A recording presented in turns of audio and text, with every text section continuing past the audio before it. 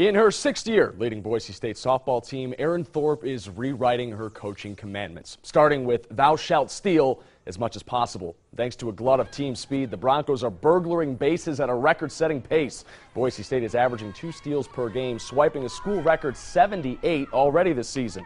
If the Broncos maintain that pace, they'll break the Mountain West record of 87 next weekend.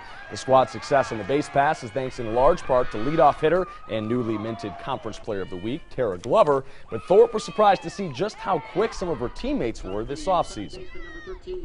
Going into January, we had 6 athletes that met her time or were better than her time from last year. And so we knew that it was going to be something that we were hopefully going to be able to utilize this season, and so far it's worked pretty well. I like that having the team speed. You don't have to do the sacrifice butts and just wasting out. I feel like sometimes we have a competition of who can get their jersey the dirtiest. Don and I do the same thing with our dress shirts during the show. Well, the Broncos don't just steal, they also give back. On Saturday, the Boise State softball squad is hosting a Locks of Love event after its game against San Jose State. 4 players and 1 coach will donate at least 10 inches of hair to the organization, which provides hair pieces to children suffering from medical hair loss.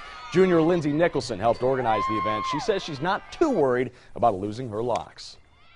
I know all of us that are cutting our hair that are on the team have been talking about it for a while and thinking about all the different hairstyles that we're going to do when our hair is short. But other than that, I think that we're just really excited to be able to make a difference in somebody else's life.